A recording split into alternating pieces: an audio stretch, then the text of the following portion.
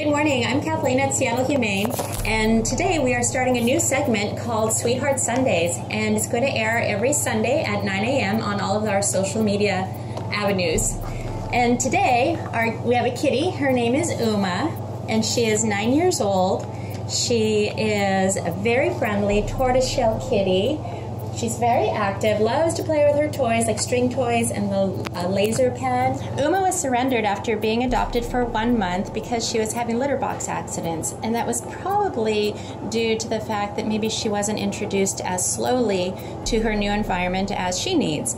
So for example, as with any new kitty, you want to have a separate room for them with their own litter box, and the litter box should be large enough so that they can go inside, turn around, do their little digging, take care of business, and then step out of it.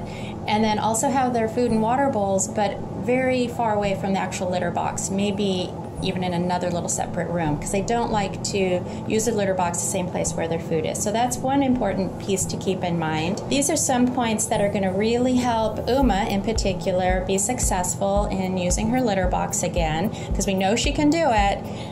She has it in her. She just needs to relearn that her litter box is hers. It's a safe place, which also brings up another point. You want to have the litter box where it's a quiet spot, not near an appliance, for example, not near the washer or the dryer. So this weekend we have a promotion called Sit, Stay, Love, which is $25 off all pets, so cats and dogs. And today is your last chance. So come on down to Seattle Humane today at 11 o'clock when we open and meet Uma and some more of her other furry friends.